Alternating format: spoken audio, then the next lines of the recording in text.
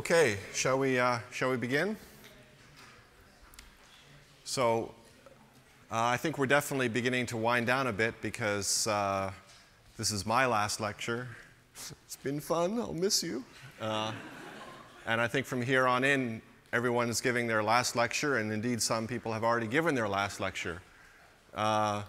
So you may be grateful that the fire hose of information is going to turn off soon, but at the same time, I encourage you to keep your stamina up and continue to do the final pieces of the homework that you've been working on and continue to attend the lectures, those that remain.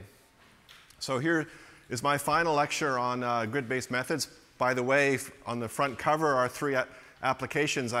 Two of them I mentioned. One is the Rayleigh-Taylor instability without magnetic fields. Another is studies of the MRI in stratified shearing box. This application I won't have a chance to talk about is the interaction of strong shocks with magnetized clumps in the interstellar medium. And they were all rendered with VISIT, which I think some people will be discussing this afternoon at 4 o'clock in the Viz session. So today on my last lecture, I want to talk about radiation hydrodynamics. And actually, it will begin with some discussion of adding additional physics, not just radiation, but other kinds of physics into grid codes. And then the latter 2/3, probably 1/3 of the lecture will be on additional physics, and 2/3 will be on radiation hydrodynamics. So adding more physics. We've discussed two kinds of codes in my lectures. One was operator split techniques. And for those, it's perfectly self-consistent to add more physics using operator splitting. That's consistent with the underlying integration algorithm. And in that case, it's particularly simple. I mean, again, the steps in such an algorithm include breaking off the so-called advection or transport terms into the transport step, and then updating the source terms in the source step. And if you add more physics, you'd add a third step, which in some sense can be thought of as part of the source step, in which you add in extra additional source terms associated with whatever physics you want to study. All those extra terms in the equations that are added by the extra physics just goes there. And that is entirely consistent with the underlying integration algorithm. But for Godenough methods, operator splitting formally makes the scheme first order in time because you're splitting some equations or some terms off from other equations and not updating all at the same time. And moreover, it can lead to stability problems, especially for problems where there's supposed to be balance between flux gradients and source terms. And a good example is a hydrostatic atmosphere in which the pressure gradient is being balanced by gravity. In a Godenough method, the pressure gradient term is added through the Riemann solver, through the flux difference term, whereas the self-gravity will be added as a separate step if you're doing operator splitting. And there's absolutely no guarantee that the pressure gradient returned by the Riemann solver, the flux difference, is going to exactly balance the gravitational term that you are adding. And so it can be difficult for these schemes to hold hydrostatic equilibrium in that case if you're not very careful about how you add that gravitational term in consistently. So it's a much more complicated problem. But nonetheless, most people don't worry about it and still use operator splitting, and indeed it works for many, many problems. I just want to raise the issues that you might encounter. It's a little more tricky. It is possible to do better. I've described two unsplit integrators for you. One I called the Van Leer integrator, sort of an extension of the Hancock muscle integrator. The other one is the Corner Transport Upwind or CTU integrator. I'll describe how you would add source terms, embed source terms in those two integrators. Actually, the one advantage of the Van Leer integrator is that it's quite simple to extend itself consistently with more physics at second order. So here are the steps in the algorithm that came from my last slide. The black is exactly what I wrote last time, and the red is what you would need to change if you wanted to add in some new physics terms. So remember, the algorithm consists of computing first-order fluxes at every interface. You update the solution by half a time step on the grid, and then you do a higher order reconstruction of that partially advanced solution to calculate new left and right states, solve the Riemann problem to get new fluxes, and then integrate for the full time step. It's a predictor-corrector algorithm. Well, what you need to do is to include source terms. When you're doing the predict step for delta t over 2, you add in, just using forward Euler differencing, you add in the source terms for delta t over 2.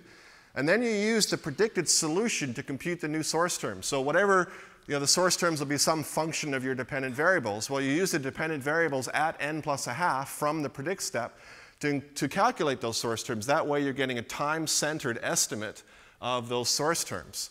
And then you go ahead and you do your higher order reconstruction and advance the solution over the full time step, but you add in the source terms computed using the solution at n plus a half, so that once again you get this time-centered estimate for the source term, and that makes it second order accurate. So because with the Van Leer method you know the solution, the full solution at the half time step from the predict step, it's very easy to add in the source terms using that solution. With the corner transport upwind method, however, it's a little more complicated. First of all, because, so once again, this slide's just taken from my last lecture. The black is exactly what I wrote before, and the red is all the new changes that you need to make. I apologize for those of you who are colorblind. Maybe you can see it as something else, as a little bit different. So the red is what you would need to change, and because the C2U integrator includes this time advance of the left and right states to get the time-centered fluxes using this characteristic tracing, well, that characteristic tracing may need to be modified. It's based on a linear decomposition of the equations, the Jacobian, and if the Jacobian changes, depending on what physics you add, you would need to change that characteristic tracing. And then you add the new physics source terms during this time advance of the left and right states. You compute the fluxes as before. And then you're going to have to compute the full solution at n plus a half because you'll need it to make a time-centered estimate of the source terms. So that's a new step you have to do. You then, of course, the next step in this integrator is to correct the left and right states with these transverse flux gradients. And I wrote down these sort of symbolic equations before, where Q is the vector of conserved variables at the left and right states. In this case, it's the I minus a half interface in the x direction. And so you would add in a flux gradient in 2D, the transverse flux gradient, using the G fluxes or the Y fluxes, and then the source term for MHD, which is necessary. But in addition, this source term would now include all the new physics source terms that you're going to be adding. So you have to change this transverse flux gradient step as well. And then once you've corrected the states, you compute the new multidimensional fluxes from the Riemann solver. You update the full solution using those multidimensional fluxes. And you have to add in the source terms now to the conservative update using this solution at time step, step number 3 here that you advance to time n plus a half. So you can see that there are many pieces that have to be changed. When you add a source term, there's many parts of the code. You have to get inside the guts of it and modify each of these different pieces, which is much more complicated than operator splitting, and which is why that most people would prefer just to do operator splitting. But there are some terms where this is really much better way to do it. Okay, so let me give you some examples of different kinds of terms that you might like to add.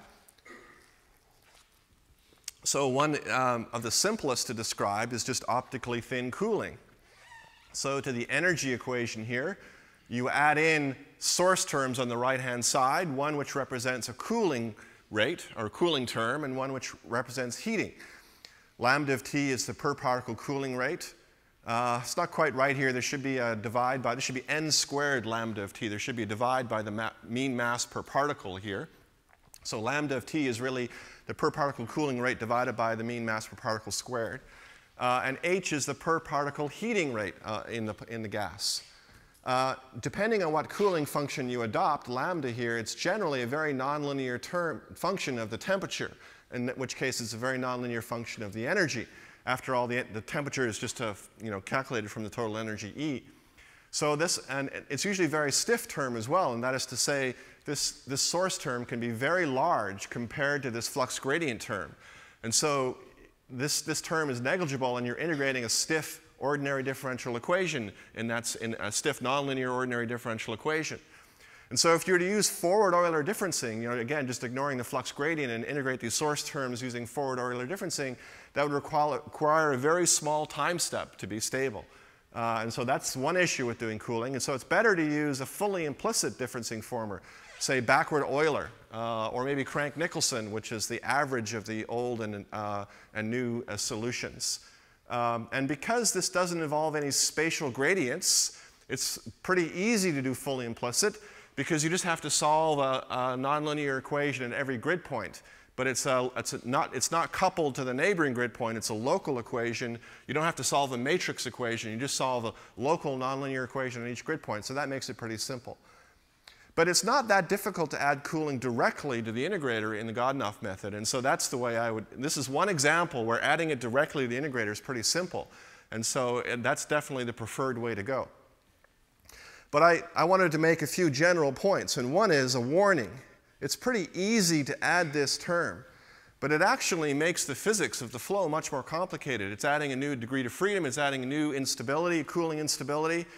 When you want to study the cooling instability, you really should be adding thermal conduction, because otherwise you won't resolve the most unstable wavelengths of the thermal instability. They'll be at the grid scale or smaller. And so those modes will be excited by grid noise, and you get fragmentation at the grid scale in multi-dimensions when you're doing cooling instability. You may not, and so suddenly now you're having to add in thermal conduction, and you're having to be very careful in your method to make sure you're resolving cooling lengths in the flow. And so suddenly the calculation that you're doing is becoming very complicated. To get the right answer requires a lot more care, and it's a lot more complicated to understand what's going on. So if you just add in this physics because, oh, well, I can just do it and we can do cooling flows, you may not realize there's all these extra complications that are not so much numerical issues, but physics issues. So my moral is don't add physics just because you can. Add it if you need it for your application, because then you're going to have to really understand it to understand your application.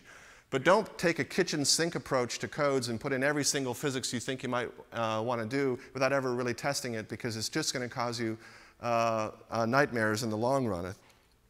Okay, so that's my soapbox spiel, and I'll get off my soapbox now and go back to adding more source terms like viscosity and thermal conduction. So these appear in the momentum equation as the divergence of a stress tensor. The viscous stress tensor is just a coefficient nu times grad V for the Navier-Stokes type viscosity. And in the energy equation, there's a heating term due to the viscous effects, and there's also a thermal conduction term, which once again is the divergence of a heat flux vector. The heat flux vector is just kappa times the grad T. Kappa is the thermal conductivity. So these terms are diffusive terms. They can be differenced using forward time centered space, FTCS. Remember, FTCS was complete garbage for hyperbolic equations. It was unconditionally unstable. But for parabolic equations, it's perfectly fine. A stability analysis shows that it's stable for a sort of equivalent CFL condition for a time step constraint here. And so the FTCS difference formula, if I again ignore these flux divergence terms, and a Q will be either the momentum or the energy here, it's the dependent variable, then the FTCS difference formula is just the centered second derivative for the second derivative in the differentials. This is in one dimension. And you can see that I got a mistake here. That's not T, that's delta x squared. Sorry about that. So scratch that out and put delta x squared in there. So the difference formula is pretty straightforward. So this FTCS is pretty straightforward to implement, but it does have this, when you look at the time step constraint, it's quite restrictive. It goes like delta x squared. So as the grid gets finer, the time step goes down as the square of the grid spacing. You double the resolution, the time step goes down by a factor of 4. And that pretty quickly gets you into the condition where this time step is much smaller than the CFL time step based on wave propagation speeds. And it's the overall limiting time step to the whole calculation. So what do? Well, there's a couple of things that people do. One is to do substepping. That is, you take many steps at this time step limit for the stability condition of the parabolic terms for every MHD time step. So you cycle a bunch of small steps in the diffusion terms, and after you've done one full delta T of MHD, then you take an MHD time step, and then you do many small diffusive time steps at delta TD, and then you just keep subcycling on one part and another. So this works in practice, but of course, is limiting your accuracy formally. Since we're splitting anyways, this is formally only first order accurate. There's something called super time stepping, which I just want to let you aware of.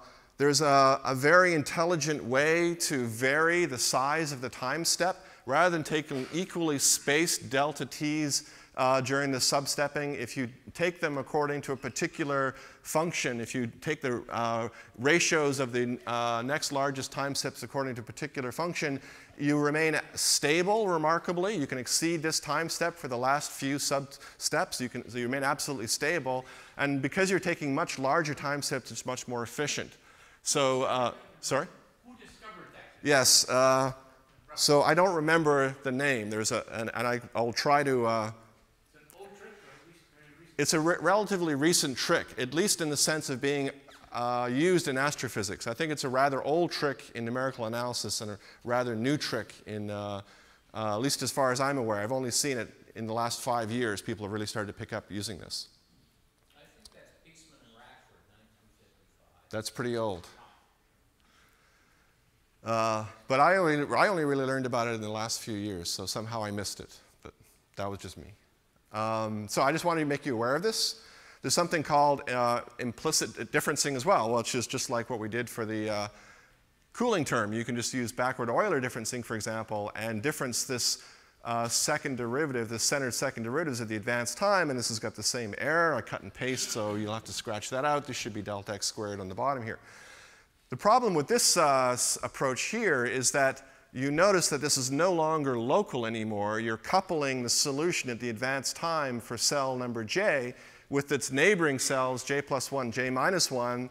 And in 2D, you'd be coupling the transverse directions, and in 3D, both of the transverse directions. So you have a large linear system that you have to solve. You have to solve on the entire grid at once. You can't just solve one grid at a time. You have to solve the entire grid at once. So it leads to these large sparse-banded matrices in 2D and 3D, which have to be solved using some technique. A popular one is multigrid, but there are many methods to solve the kind of sparse-banded matrix. The particular pattern you get for the bands is very common in finite differencing, so there's lots of matrix solvers that are optimized to solve those kind of matrices. But it is certainly going to make it more expensive because you're going to have to do this linear algebra step to solve these equations. Okay.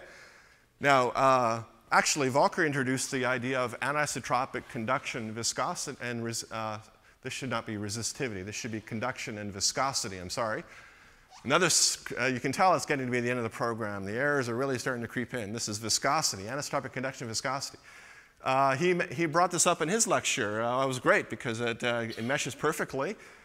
Because the idea is that in a magnetized and weakly collisional plasma, weakly collisional meaning that the Larmor radius for the particles is smaller than the mean free path between collisions, so that both the ions and the electrons are spiraling around magnetic field lines for a considerable distance before they collide with another particle and get kicked to a new field line.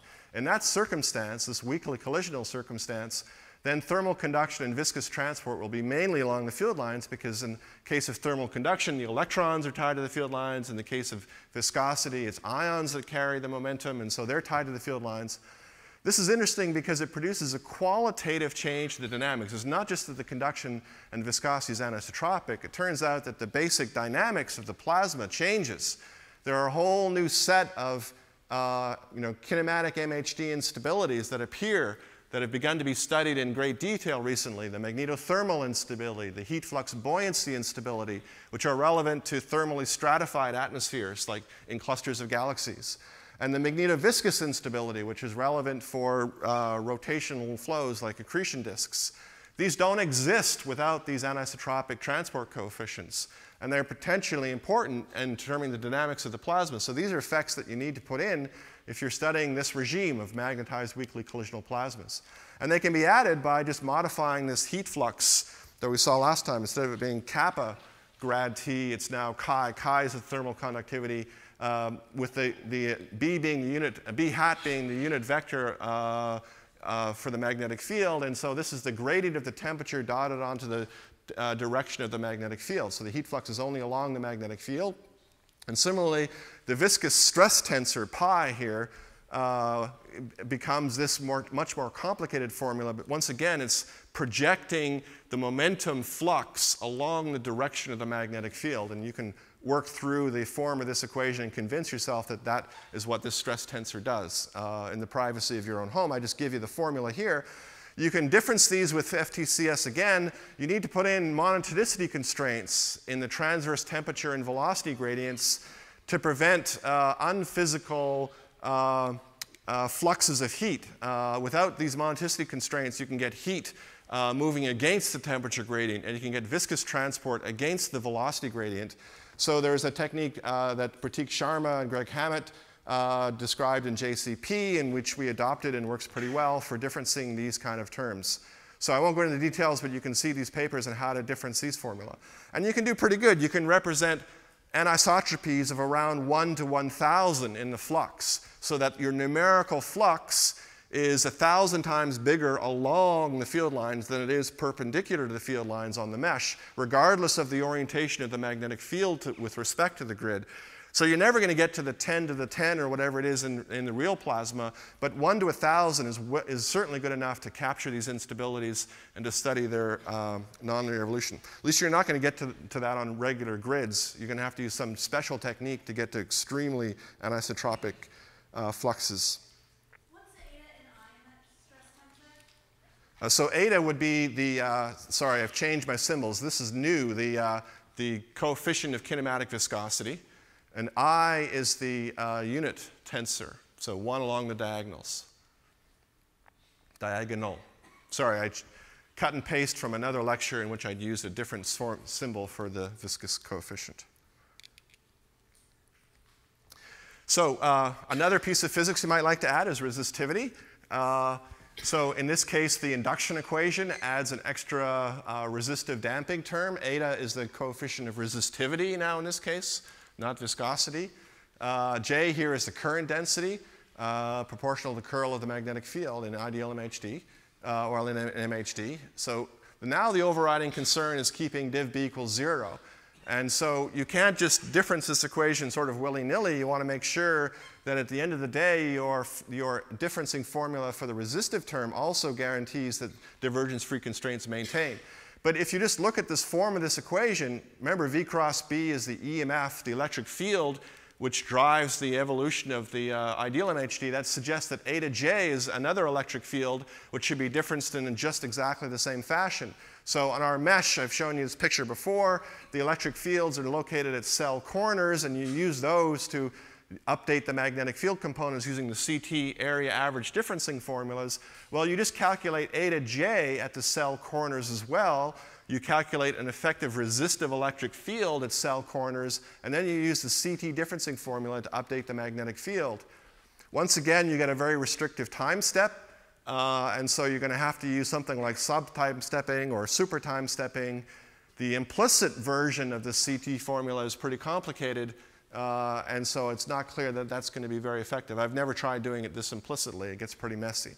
So sub-stepping or super time stepping is needed when you're using a large resistivity and your time step's very restricted. Now this can also be extended. So I've just shown you ohmic dissipation, in which the electric field and current are related just through an ohmic term. But you can also extend this to a generalized Ohm's law, where there's a general relationship between electric fields and currents, including ambipolar diffusion terms and the Hall term. You just have new definitions for the electric field. There'll be an ambipolar diffusion electric field. There'll be a Hall EMF. And once again, it'll all be located at the cell edges, and you use the same formula, the CT formula, to update the magnetic field in all these cases. So it's easy to extend this with any non-ideal MHD process. Gravity is an important extension for codes, for grid codes as well. And so gravity adds a term to the momentum equations and a term to the total energy equation. And I've written it in a very special way. I've written the term in the momentum equation as a divergence of a stress tensor G. G is defined as this tensor here. It's the gravitational stress tensor. And similarly, I've written the term in the energy equation in a very special way. G is the gravitational acceleration, the gradient of the potential. So there's two sort of circumstances you can imagine. One in which you have a fixed gravitational potential. Say you're studying a flow around a central star, an accretion flow or a wind from a star, the gravitational potential is fixed. You're not solving self-gravity. In that case, momentum is not conserved in the fluid, but total energy is conserved. And so you can add the source term in the momentum equation just using the analytic form for the acceleration given your fixed potential. And you add the source term to the energy equation. You notice that this is the mass flux used to update the continuity equation. You use those mass fluxes at cell edges and the gravitational acceleration at cell edges, and you take the average of that across the cell volume. So you compute the fluxes at each cell face and the gradient at each cell face, and you average it over the volume to update the energy equation. The beauty of that is you can show analytically that that differencing formula conserves the total energy, including the gravitational potential energy, exactly to machine round-off. And so your scheme will be completely conservative, including the gravitational potential energy in that circumstance. Now for self-gravity, we wrote it in this form because anytime you have a divergence like that, it's easy to difference it conservatively. In other words, if you difference the divergence of this tensor and you calculate the fluxes of momentum associated with the gravitational terms at cell faces and difference them across the cell volume, you'll guaranteed to get a conservative scheme. You will conserve total momentum exactly this way. And so this is a much better way to introduce gravitational stresses to these conservative schemes because you guarantee you conserve total momentum of the flow exactly. And once again, use the same trick to use the mass fluxes here to update the energy term to improve conservation. Now you need the Poisson's equation. You need it for self-gravity. You have to solve Poisson's equation too, and there's been much discussion about solving elliptic equations. I won't discuss any of that here, but you need to use a time-centered value for the potential. And you don't want to have to solve the potential at phi n plus a half because that's an extra Poisson solve per time step. So what you can do is just to average the solution at the old time and at the new time. Since you're going to have to compute those anyways, you're going to have to solve Poisson's equation once per time step. You can average them together and get the potential at the half time step so that you can add in this gravitational acceleration in a time-centered fashion and get it second order. And there's some nice test problems you can do where you look at the Jeans instability of linear waves as they propagate across the mesh. The total momentum of these waves should be conserved as they fragment into blobs, and using this divergence formulation works really wonderful. You conserve momentum to machine precision. But I do have to agree with Volker that adding gravity to these grid codes is a lot trickier, and it's the source of much consternation, actually. There's all sorts of little issues here. For example, time step control. There's no CFL condition that's entered here, but if the gravitational acceleration is extremely huge, you can get an enormous acceleration in sort of one CFL time step. And so you sometimes have to put in practical time step control to make it so that the code doesn't crash in one time step due to huge accelerations. There's lots of things that make this complicated. Special relativity is another extension that's becoming quite common, and you're seeing lots of new results. In fact, this is an extension that I would say it's getting now so complicated. It's not like you're just adding some additional terms to your equations. In some sense, you're modifying the equations very substantially. You're essentially writing another code to some degree. However, you can use all of the framework of the Newtonian equations because the form of the equations is identical. So you can use the same kind of reconstruction, Riemann solver, conservative update that you've constructed to solve the Newtonian form of the equations. You can use all of that for the relativistic form of the equations. You just need to change each of those pieces part by part. So in particular, because in special relativity the MHD equations can still be written in this flux conservative form, I've just written it in 1D, but it's just du dt plus divergence of a flux is 0, then you can use all that machinery. Now, what changes is the definition, for example, of the conserved variables, and of course their fluxes, is much more complicated in special relativity than it was in Newtonian dynamics. So here's the vector u of conserved variables. It's a function of w, the primitive variables, and here it's been written out for one-dimensional relativistic MHD. And you can see that it involves the usual gamma factors. It involves relativistic enthalpies and a new definition of a magnetic field. And so it's this horribly nonlinear function of the primitive variables. In fact, the conversion between the conserved and the primitive variables is now this nonlinear system that has to be solved, which is yet another complication. In fact, one of the greatest complications here is how to convert between conserved and primitive. It involves nonlinear root finding methods. So that's sort of the form of the equations, and in practice, actually all that really happens is that you have the same overall, method. Can't find the word. The overall design of the algorithm. You got a reconstruction step. You got a Riemann solver to compute the fluxes, and then an unsplit integrator, for example, the Van Leer integrator. That all stays the same, but you have to change each piece. The conversion from conserved to primitive variables in the reconstruction step requires this nonlinear root finding, and there's a nice paper by Noble et al. Which describe a very efficient way to do that for MHD. The relativistic Riemann solver is different, but nowadays there's a whole family of relativistic solvers for hydrodynamics and MHD based on the HLL approach, and so you need to implement and adopt one of those. And then we've been using the Van Leer unsplit integrator because it has no characteristic decompositions needed in the reconstruction step, something which is much more complicated for special relativity. So we're not using CTE, or we're limited to just use Van Leer, but that's okay. We have that integrator there. So you can use all the machinery. You just need to change all the pieces. And now there's also good test suites for relativistic MHD. A paper by Magnetohydrodynamics et al. Showing you the results for a particular shock tube test using different Riemann solvers. And here's the results that we're getting. And so you can make quantitative comparisons between the different techniques, and you can do relativistic jets. This is another sort of test problem. This was a grand challenge application when I was a student, and nowadays it's becoming a test where I just show you. I'm not going to try to draw any conclusions from this, but just this is a useful way of testing whether your algorithm is working. There's lots of published results that you can compare directly to. And the trick is how high in gamma can you go, and how much magnetization can you go. These Godunov methods get less robust for very large gamma and for high magnetization. And so the real test of robustness comes by doing these tests at larger and larger gammas and so on. Okay, so that's sort of a brief walk through the kinds of physics that are most commonly added to grid codes, and spending a little bit of time on how you add them to Godunov schemes in particular, where it's much more complicated.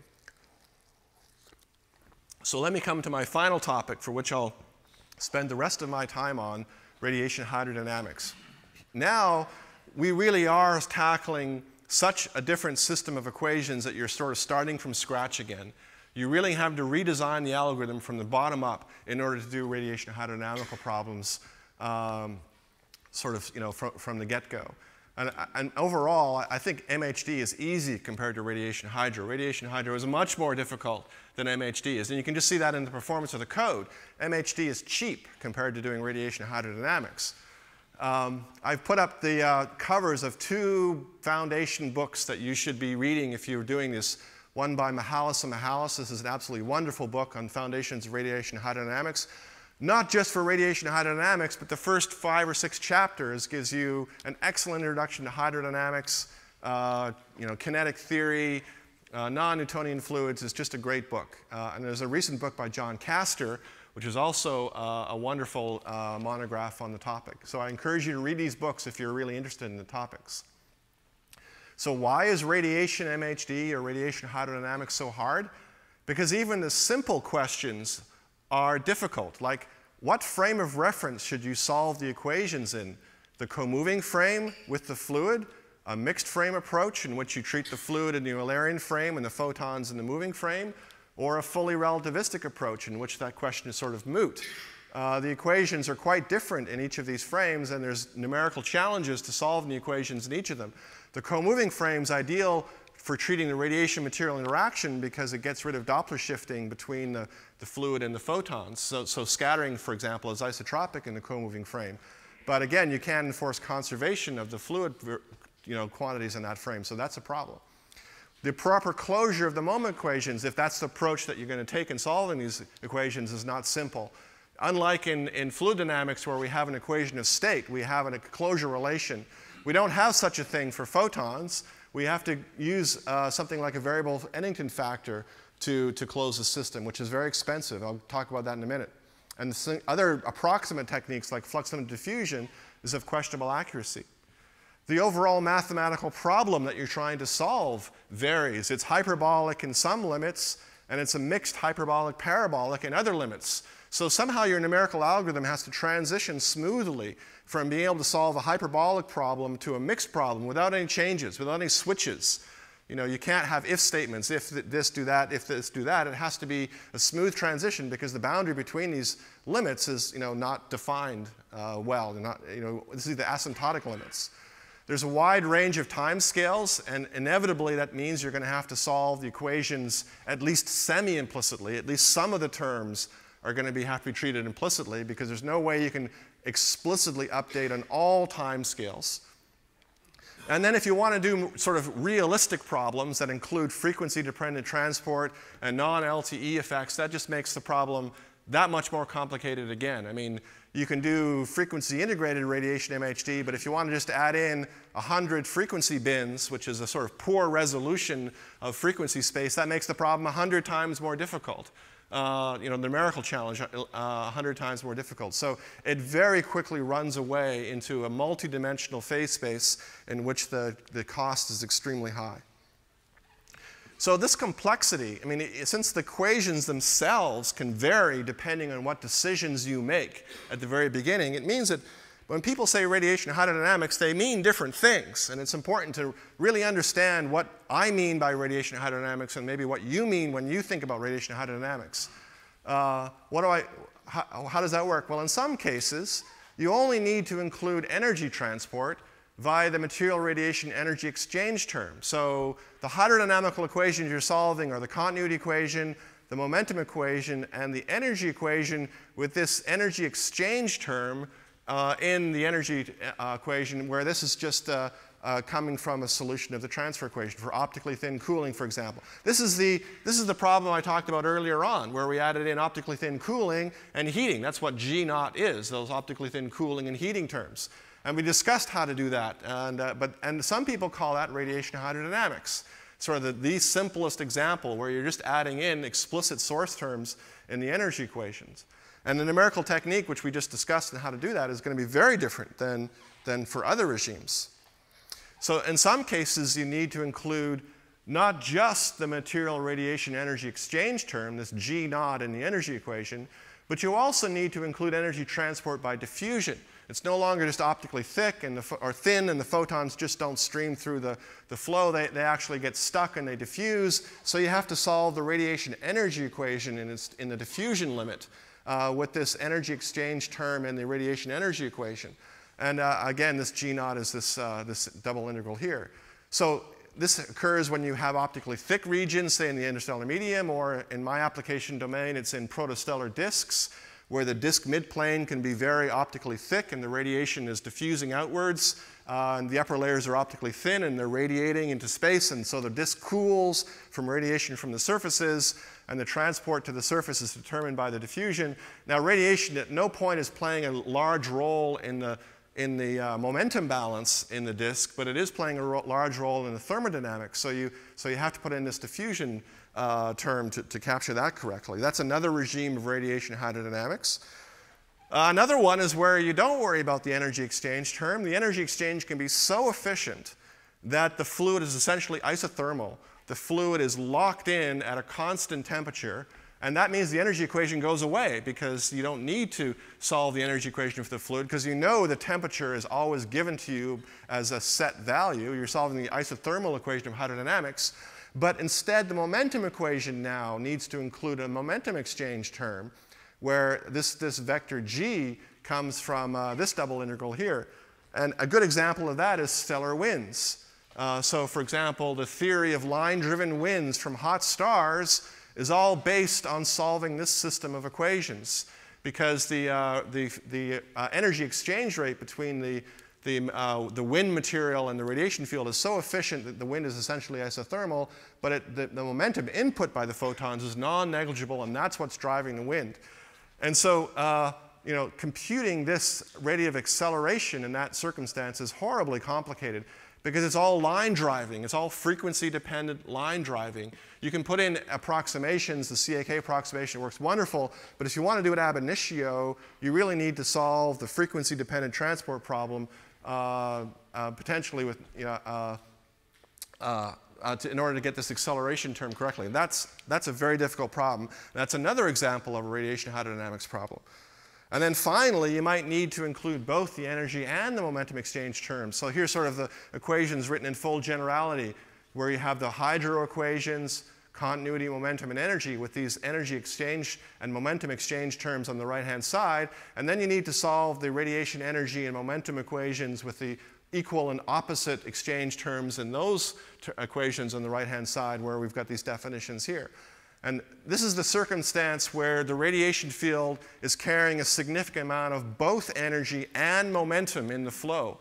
And this is the system you need to solve in those circumstances. Examples are radiation-dominated disks around black holes. Within about 100 Schwarzschild of a supermassive black hole, the radiation field dominates over the gas. That is to say, the radiation energy density is much, much bigger than the gas energy density, the internal energy density, and therefore it's really a radiation-dominated flow in that regime. Core-collapse supernova, or the interiors of hot stars, are another example where this regime is encountered. So you could call all of those problems, I just went over 4 different examples. Each one of them you could call a radiation hydrodynamics problem, but you would not use the same methods to solve all those problems.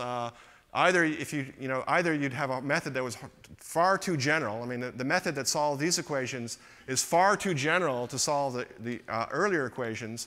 Or if you develop a method for those earlier equations, it's simply not able to treat this regime. It's much better to tune your method to the regime you're in. So you want to know what problem you're solving and to use a method that's appropriate for for that regime. And so I can't cover them all. I can't describe how you do radiation hydro in all these different regimes. I'm going to focus on this regime here, where both the energy and momentum exchange is important, and the radiation field carries a significant amount of both energy and momentum.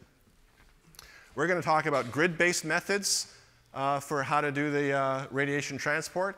Even though it's sort of a given the title of my lectures, it's a given we're going to use a grid-based method for the MHD and the hydro. You could still choose to use either a grid or particles to solve the transfer equation, to solve the radiation energy and momentum equations. The grid has the advantage of being less noisy, potentially more accurate.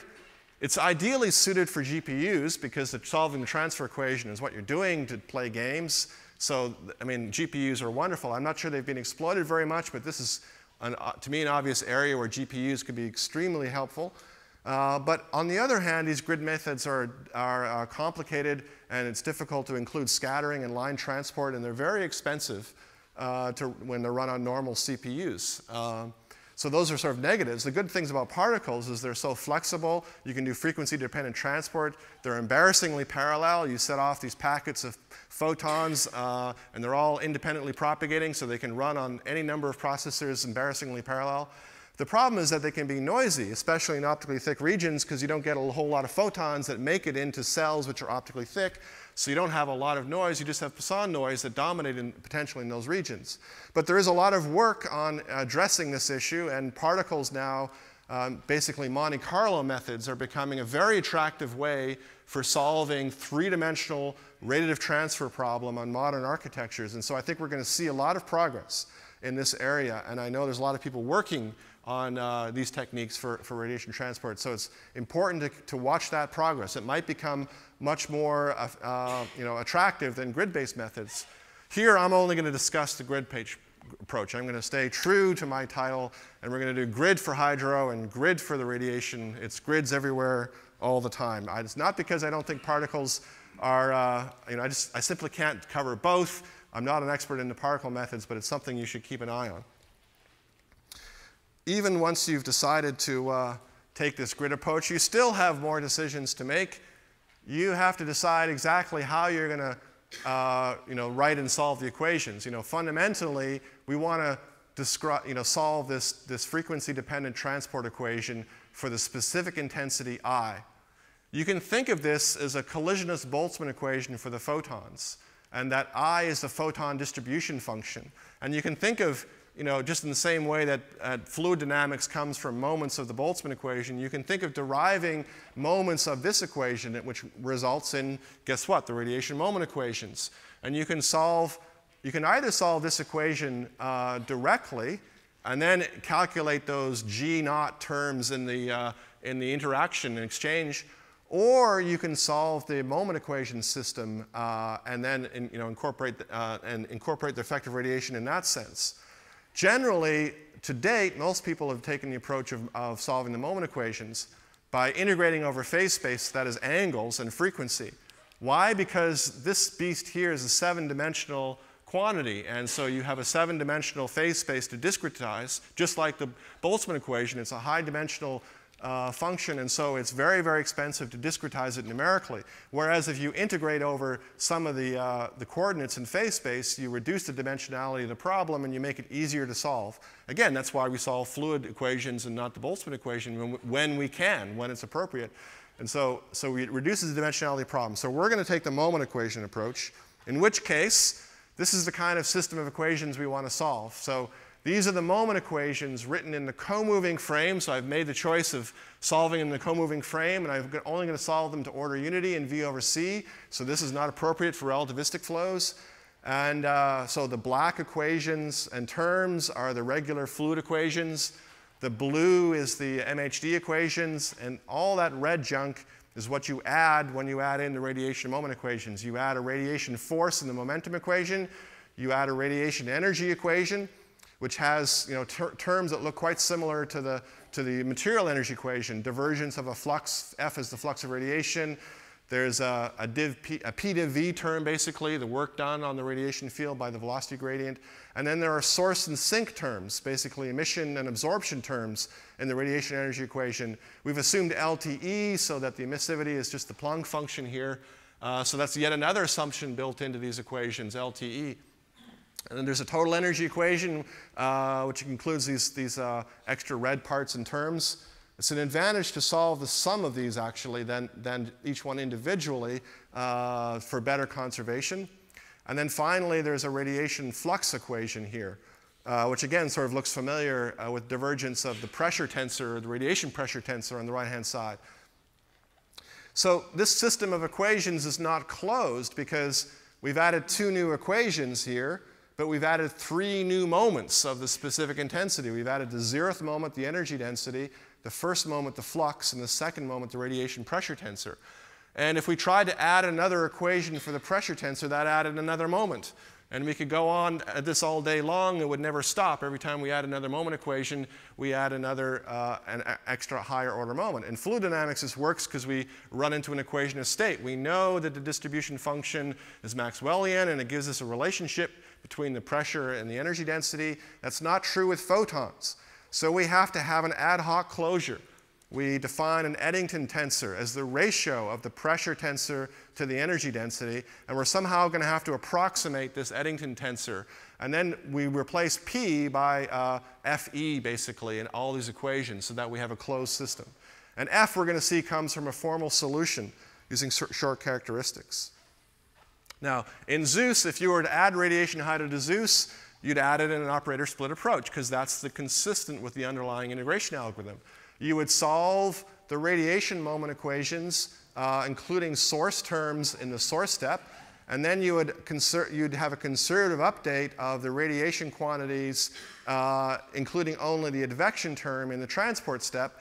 And I've written these equations again in integral form just to reinforce that in the transport step you're solving the integral form so that you're conservative and so that you treat the nonlinearities in the equations correctly, and then you treat all those other terms in the source step. So you have this 2-step approach to updating the radiation moment equations with Zeus in an operator split approach.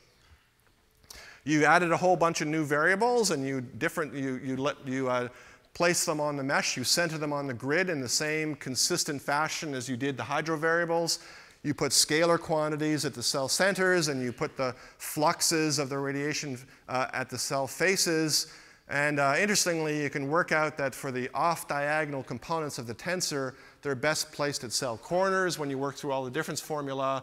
The appropriate location on the mesh for off-diagonal tensor components is the corners, but the diagonal components are at the centers, just like the pressure, the gas pressure is. I mean, after all, in reality, the gas pressure is a tensor, but it happens to be a diagonal tensor with uniform coefficients. That's why they're, or uniform components. That's why they're all centered at the middle here. So we got a staggered mesh approach. So far, so good. Operators split the equations, use a staggered mesh. The complication comes in through the implicit differencing. You have to update the source terms implicitly for stability, because the source and sink terms that appear, those are effectively the heating and cooling terms that we saw before, can be very stiff. These terms can be enormous compared to the other terms in the equations. And if you take a hydrodynamical time step to update these terms, you can result in numerically unstable method. And similarly, some of these other terms, the work done by the radiation field can be very large, and you can have an unstable method if you try to update that with an explicit differencing formula. So schematically, you have to write these source terms. You have to write these equations here. You have to center these terms on the right-hand side at the advanced time. So they're all difference n plus theta, where if theta is 1, you get backward Euler fully implicit differencing, and if theta is a half, you get Crank-Nicholson. So this schematically represents e at n plus 1 times theta plus 1 minus theta times e at n. So it's a straight arithmetic average between the old and the new values, where if you take theta 1, you just get the new value. You take theta half, you get the arithmetic average of the old and new. And if you take theta equals 0, you get explicit, and so you'd never, of course, do that. So this is just a schematic way of writing the equations. I'm not going to try to write them all out for you, because they can get pretty messy, as you can imagine. Why? Because the equations are nonlinear in these unknowns. So we're going to get a system of implicit equations in these unknowns, and these equations are going to be nonlinear in these unknowns. And because there's spatial operators here, it's going to be coupled across cells. It's not going to be local. You can't get the solution in every cell independent of every other cell. You've got to solve the system over the entire grid at once, because the solution in cell ij depends on the neighboring solutions in I minus 1j, and so on and so forth. So because it's nonlinear, you're going to have to use some kind of Newton-Raphson, for example, iterative technique to solve it. So you linearize equations using Newton-Raphson, and then you iterate that linearized system to convergence until you solve the fully nonlinear system, the fully nonlinear difference equations, right? Because basically the difference equations are a system of nonlinear equations in your unknowns. And the way, so the computational challenge is a large nonlinear root finding problem. And so the standard way of approaching that is using Newton-Raphson iteration, for example. But it means that since you're solving a large nonlinear system, you have to solve sparse banded matrices every Newton-Raphson iteration. Schematically, those difference equations in 2D give you a matrix that is tridiagonal with 2 bands off the diagonal, which are also three wide, as you like. And that's the sort of, everything else is 0. And so you have to solve this matrix for each step of the Newton-Raphson iteration. And you might need to take up to, say, 10 or more Newton-Raphson iterations just to make one time step for the system to converge. So it's getting complicated and very expensive, you can see. Now, fortunately, these are sparse-banded matrices, which have, again, a pattern, a bandedness, if you like, that's very common in finite differencing. And so there's lots of numerical packages that are optimized for solving these. You don't solve it directly. You don't invert this matrix. Instead, you solve it approximately using some kind of iteration technique like GMRes or ICCG. Stands for incomplete Cholesky decomposition, which is a preconditioner followed by conjugate gradient. And there are many numerical packages that implement these techniques for solving these kind of matrices. So rather than writing your own sparse linear solver, you would adopt one of these optimized packages that you can find on the web, for example, and to solve this matrix. Was there a question? Yes?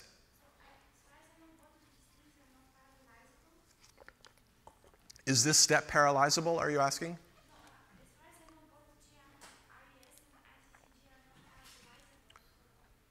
I mean, there are parallelized versions of these packages. There's something called the PETSC library, for example, PETSC, I think it is, which contains parallelized linear algebra routines. And I think there are things like ICCG and GMRes in that package. It's a software package you can get, it's a source code directly.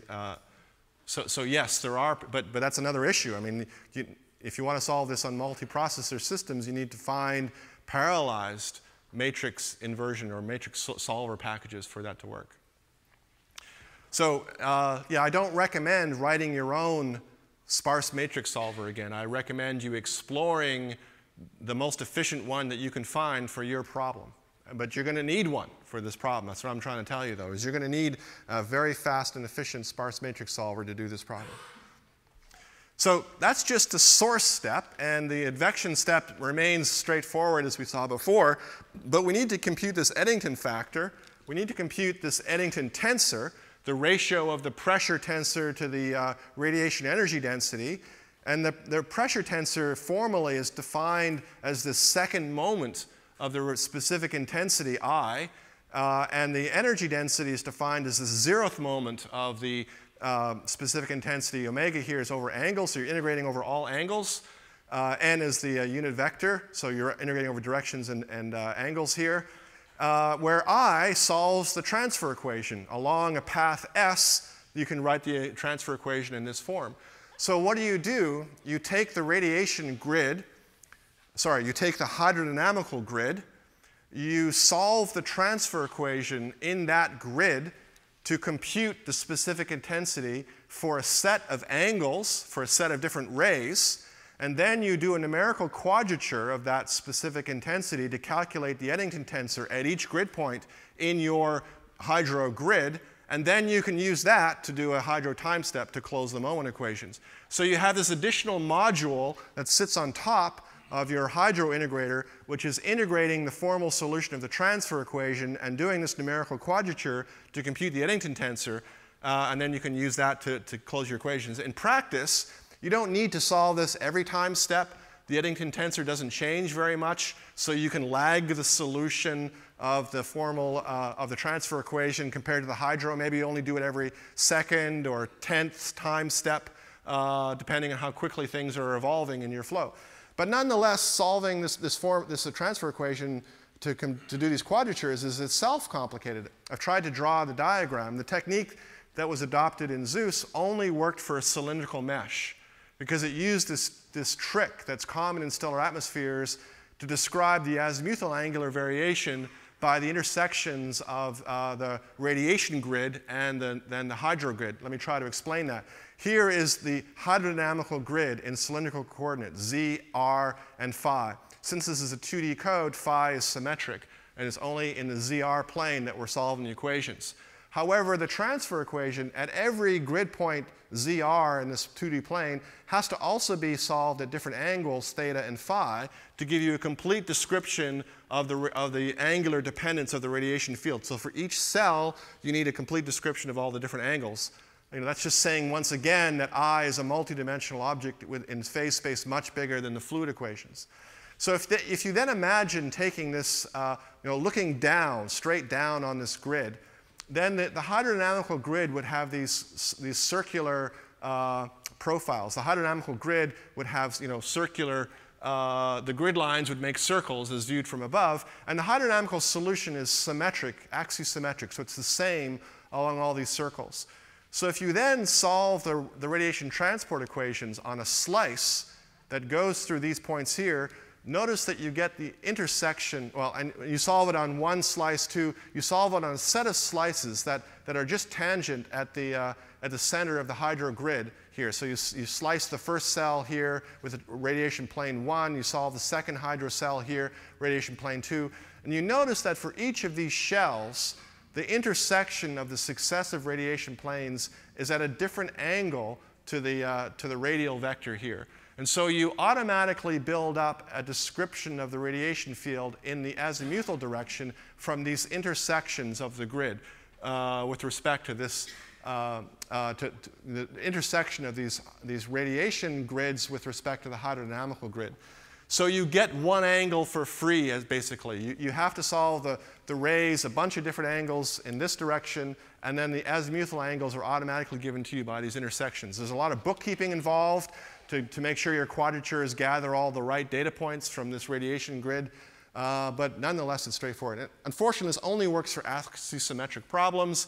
If this was a three-dimensional mesh, three-dimensional hydrodynamical grid, this technique would not work, and you're back to having to solve it at every grid point over all different angles.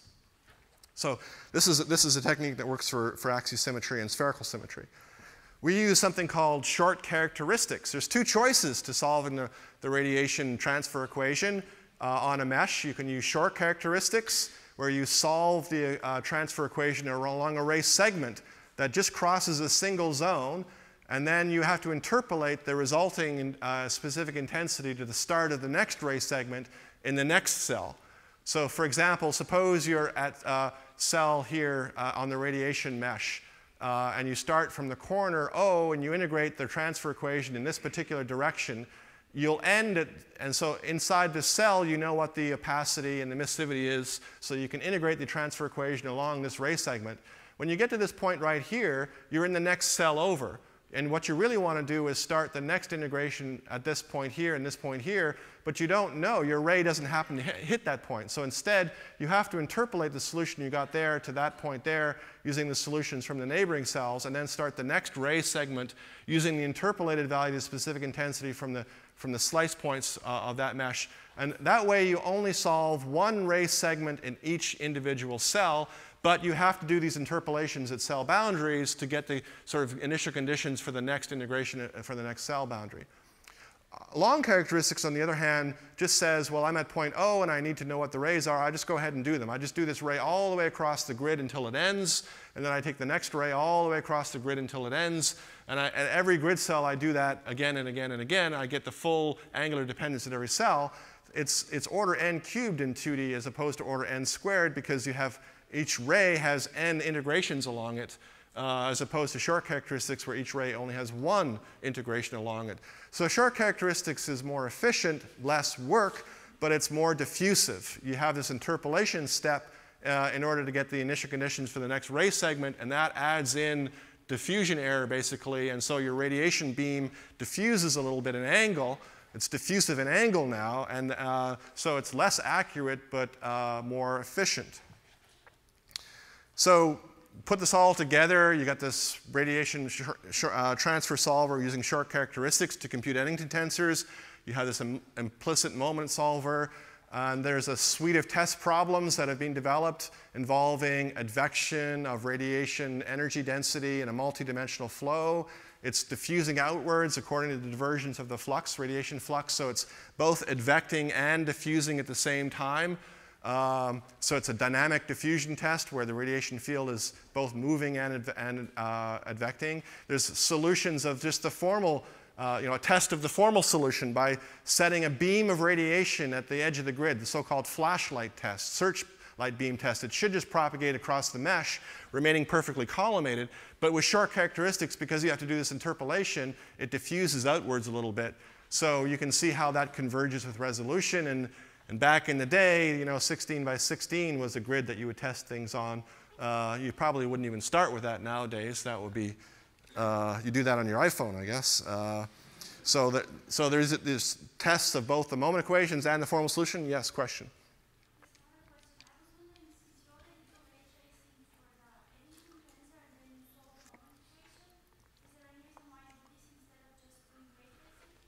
You could just do ray tracing. That would be the alternative way to go. But that requires you to store the specific intensity between time steps. You need to know what, because now you're evolving the specific intensity as a dependent variable. And so now you've got to keep the entire angular dependence. At least the beauty of short characteristics is you do the integral over angle. The beauty of this splitting is you're doing an integral over angle. You never need to store the specific intensity. In fact, the way you do these quadratures is to compute running sums. You solve it along one ray, and then you sum that into a value. And then you solve it another way, and you sum it into another value. You never create a 7-dimensional matrix and store I, and at the end sum all the matrix elements together to get I. That would be very memory intensive, very inefficient. Instead, you do these numerical quadratures as running sums, and so it's much less expensive in memory to do it this way. That's one reason why you might choose this technique.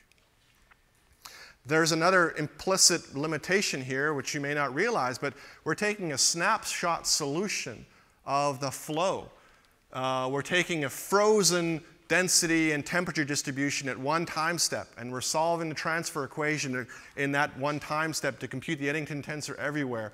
We are implicitly assuming that the light crossing time across the mesh is very much shorter than the dynamical time of the flow, so that the radiation field does not change during a hydro time step. If you're doing relativistic flows, that's no longer true anymore. You have to solve the time-dependent transfer equation, and so these kind of tricks don't work anymore. Taking snapshot solutions like this just simply can't work. So while it was well extensively tested, I have to admit that it was never used for anything, because I got into doing MHD, and that turned out to be pretty challenging and interesting. So this module still hasn't been applied for anything. I think it still might be useful for some things. But what was used? I've introduced now the basic concepts, and now let me explain sort of more modern updates to them. Well, one thing is to think about doing 3D. It turns out that the magnetohydrodynamics of accretion disks needs to be fully three-dimensional, because there is turbulence driven by MHD instabilities, and the properties of that turbulence depends on whether or not you assume 2D or 3D. So to really understand the dynamics of accretion flow, we have to do 3D MHD. And if we want to add radiation, it means we've got to add it to a 3D MHD code. But again, back in the day, doing 3D radiation transport with this formal solution method was not practical. Solving the transfer equation in full 3D to get the full angular dependence was not practical. So instead, we adopted a commonly used approximation called the flux-limited diffusion approximation. Here are the same equations as I wrote down before, except now the flux is given by an ansatz. It's assumed to be proportional to the gradient of the energy density, where the constant of proportionality involves this function lambda. Lambda is called the flux limiter. For causality, to prevent the flux from being too large, I mean, photons can only move at the speed of light, so there's some maximum flux that's allowed for some given energy gradient. You have to put in some kind of flux limiter here. But notice if you substitute this term into the energy equation, you're going to get a diffusion equation. So that's why it's flux-limited diffusion, because you're sort of explicitly adopting the diffusion limit with an appropriate description of the radiation flux that's limited. In the optically thin regimes, it will still obey causality. And see, that gets rid of having to do the formal solution step, because now we have closed the equations with an ansatz, an empirical function, an assumption. We don't need to solve for the Eddington tensor. It's given to us directly. So we only have to solve the radiation energy equation and the internal energy equation, and we only need to update the radiation energy and internal energy in the source and transport steps. The flux equations have gone away because we've made this ansatz. But in 3D, even with that ansatz, what's the complication here? You're going to have to solve this equation implicitly, as we saw before. You're going to have to use nonlinear root-finding methods, and you're going to get a bunch of sparse-banded matrices that you have to solve for each iteration. But in 3D, those matrices just grow nz times bigger, number of grid points in the third dimension bigger. Now you have the same matrix. The entire matrix you got in 2D is now just a band on the diagonal. There's a much bigger matrix which has yet another band involving the z derivatives along the edge here. And now you have a matrix which is nx times ny times nz by nx times ny by nz. It's an absolutely enormous matrix.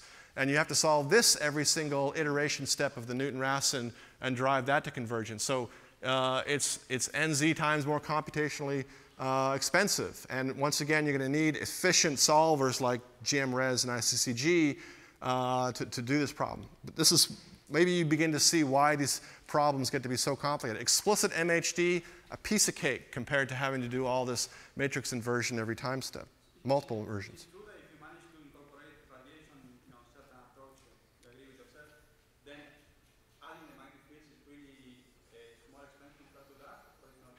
Adding the sorry? You managed to incorporate radiation in a hydro code. Yes. It's true that adding magnetic fields to that code is a in my personal opinion, based on years of hard work, fought effort, absolutely yes. Adding MHD is, piece of cake. Anybody could do that.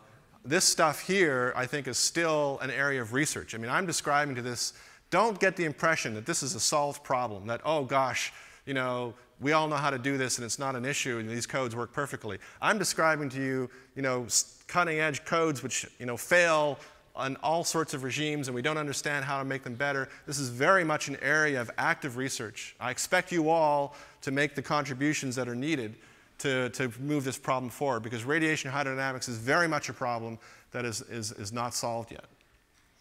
Maybe somebody will come up with a way to forget about all this matrix inversion. It seems crazy. It's so much work. I mean, maybe there's a smart way to do it. I don't know, but we'll see.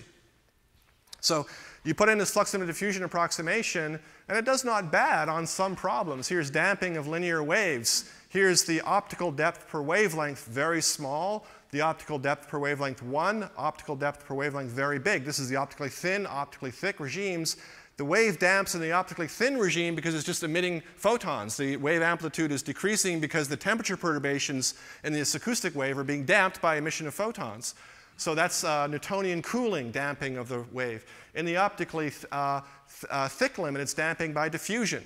And so I think I've got this the other way around. This guy should be over there because diffusion is happening when the optical depth is of order unity compared to the, so I think I've mislabeled these. And when it's completely optical thick, 1,000 to 1, then the photons can't diffuse at all relative to the fluid, and so they're stuck, and you just have radiation-modified acoustic waves.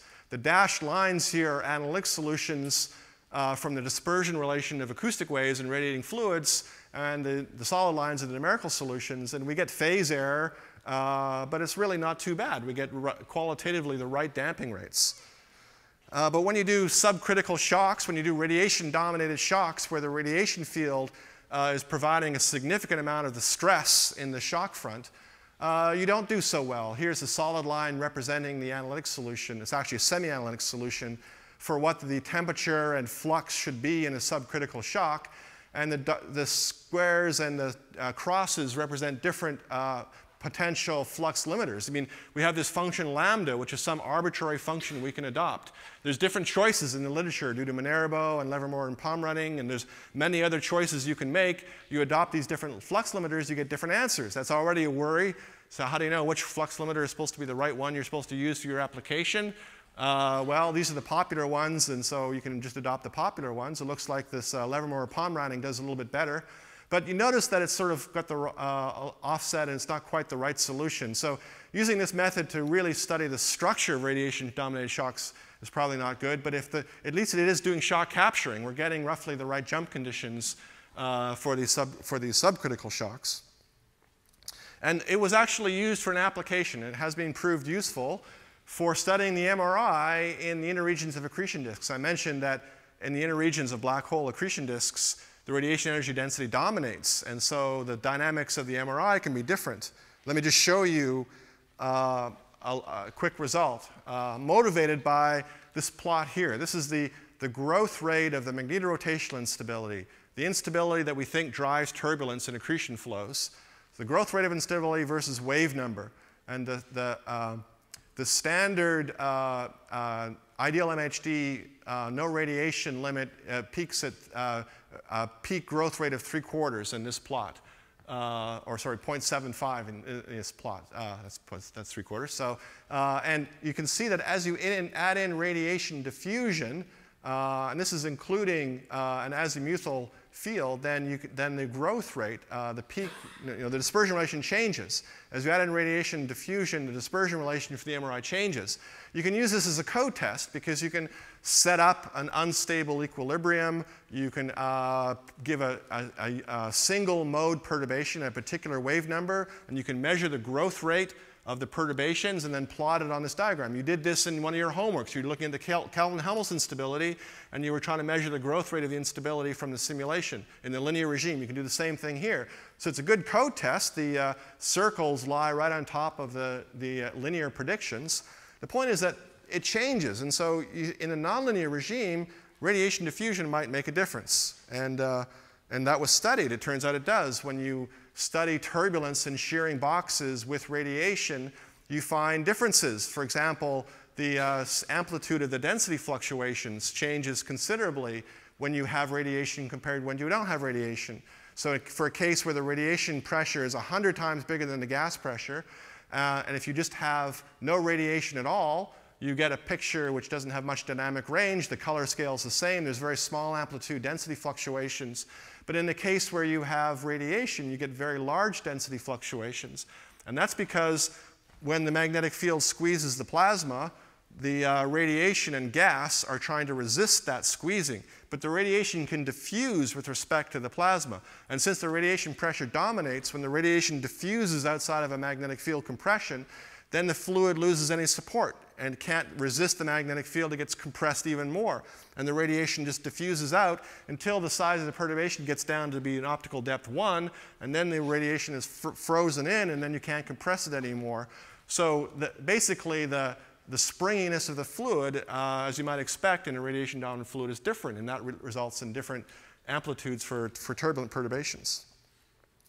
And we also did stratified disks. I guess I don't really have time to go into the details, but you can study the evolution of the MRI in stratified disks with radiation transport. Now again, this is very much an application in progress. The code that solves these equations is somewhat limited and very expensive, so there's not a whole lot of solutions available. And we're worried about their accuracy, and so there's quite a bit of effort in trying to improve these and try to solve it with different methods. So this is very much a work in progress. If you're really interested in the application, you can talk to me later. But basically, we're able to study fully three-dimensional radiation MHD flows using these kind of techniques. So in my last 10 minutes here, let me talk about how you would move or incorporate radiation into Godunov schemes, because I want to sort of make closure. I've talked about operator split methods, and I've basically talked about how to add radiation to those techniques. How do you do it with Godunov methods? This really is a gut-wrenching nightmare, I'm afraid. I mean, there's actually a paper in the literature that says you can't do it. The Godunov schemes have a property of their truncation error, which makes it impossible to make them asymptotic preserving so that they give you the right answer in all limits of the radiation moment equations. And I don't think that's correct, but that's the status of the field.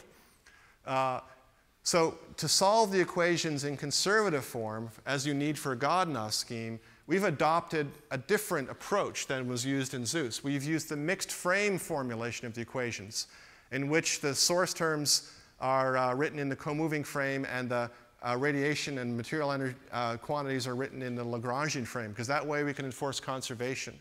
And in this formulation, you can see the equations become similar but somewhat different. There's got this complete mess of nonlinear, potentially stiff source terms on top of the usual flux difference terms that appear. So if I just could set everything to 0 on the right-hand side, you'd be OK with that. That looks like a set of hyperbolic conservation laws. But it's all these additional terms which represent the coupling between the material and radiation that cause the problem. And I really don't want to get into the details of it, but let me just sketch for you how one might approach this. Because you have to be implicit, you're going to have to do either you start with a central scheme and you solve the entire equation implicitly, the entire system of equations implicitly. But if you want to use Godunov methods, then you need to do some kind of splitting to break off the parts that you're going to do implicitly and the parts you're not going to do implicitly. We break off just the radiation moment equations and solve those two equations implicitly. We have a backward Euler update of the radiation moment equations, which is only going to be first order accurate because it's backward Euler. The advantage of this is that these equations are linear. You don't need a Newton-Raphson iteration step. You get the solution, the implicit solution to those equations with only one iteration because they're linear. That gives us the solution in the radiation quantities at the old and the advanced time in a split fashion.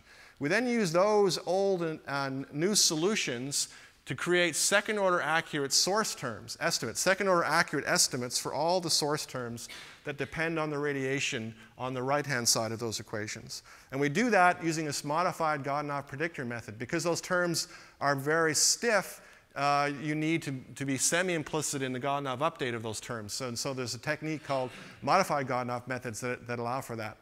The Godunov update requires a radiation Riemann solver, and we've built one based on the HLL flux formulation, but you could also use Lax-Friedrichs or whatever else you wanted.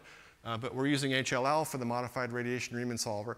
And then finally, this modified Godunov method requires a predictor and a corrector step, and this corrector is semi-implicit. So no matter how stiff these source terms get, then the method is stable. And that's the beauty of this. We've tried running a test problem where these emission and absorption terms are so stiff the gas is isothermal. That is to say, the rate of cooling time is a millionth of a hydrodynamical time step. In that case, we're solving the full system of equations, including the radiation and material energy equations, but the solutions that we get agree exactly with the isothermal gas dynamics solutions.